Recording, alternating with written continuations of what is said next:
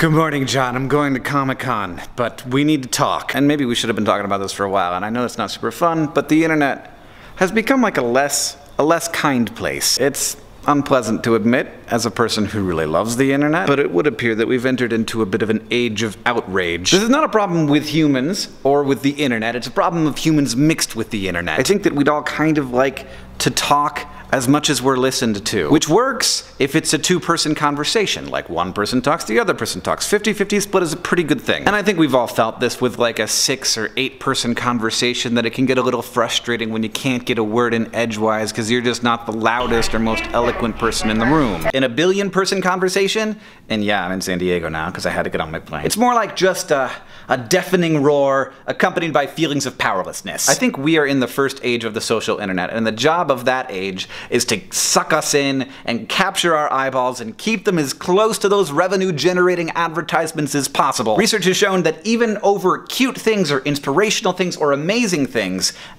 angering things that outrage us, that's what our brains on average are most prone to sharing. Problem is, whether it makes us angry definitely matters to whether we share it. Whether it's true or not, whether it's productive or not really a factor. Maybe we need to enter a new stage of the social internet. One where we choose and we create places on the internet that aren't just addictive or distracting, but instead bring personal and societal satisfaction. Throughout our lives, we know this. We have to work to keep ourselves healthy and to keep our relationships healthy and to keep our communities healthy. And the internet is a huge part of our communities now. And a lot of it is unhealthy. These things don't take care of themselves, and we had this idea early on that they would, but the land in my city is not responsible for the well-being of the community that exists on top of it. Keeping that community healthy is the job of the government and the citizens, and so keeping internet communities healthy is the job of the leaders of those communities, whether they're the owners or the people working for those communities or the leaders in those communities, and also the citizens of those communities. Without conscious leadership,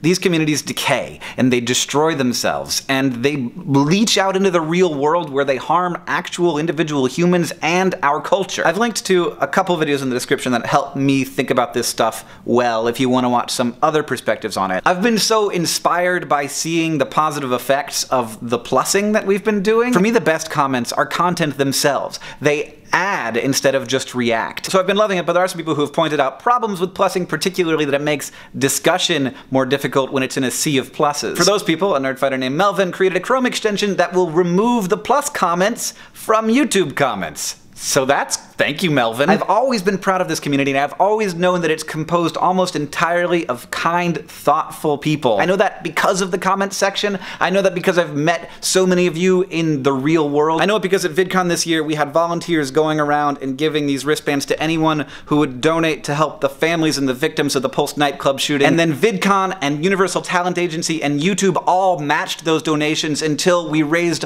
almost $40,000. And we actually have some left over, so if you want to continue supporting that effort, you can go to dftba.com where they're for sale for $5. But in the end, in a world of infinite content when shareability is king, sometimes kindness and empathy don't play particularly well, and so we start to forget that they exist. But I do think that we're going to start heading into a new age of the social internet, and it's not going to happen immediately or anything, where platforms and the users of those platforms work together to actually promote good community and kindness and empathy. And that's certainly happening in certain corners of the internet, and I'm very proud that it's happening right here. John, I'll see you on Tuesday.